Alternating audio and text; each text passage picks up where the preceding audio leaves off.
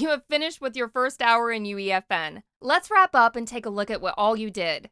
You started out looking at the editor and how you can work with content as well as playtest that new content. You took a look at some of the unique features of UEFN, such as the landscaping tools, modeling tools, and the ability to create custom materials.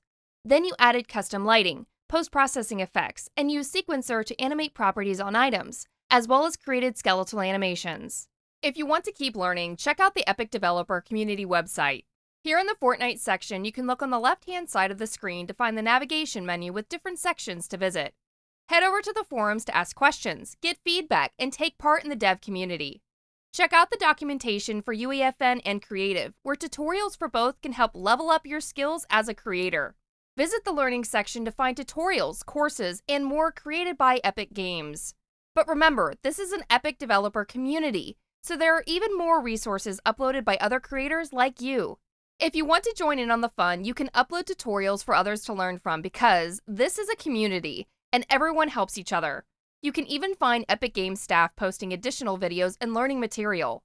The Snippets repository is a great way to share verse scripts and device settings for different game mechanics or systems. You may be able to find a device that you can customize from the repository to help speed up creation. Another way to continue your journey in UEFN are the sample project and feature example templates section of the documentation.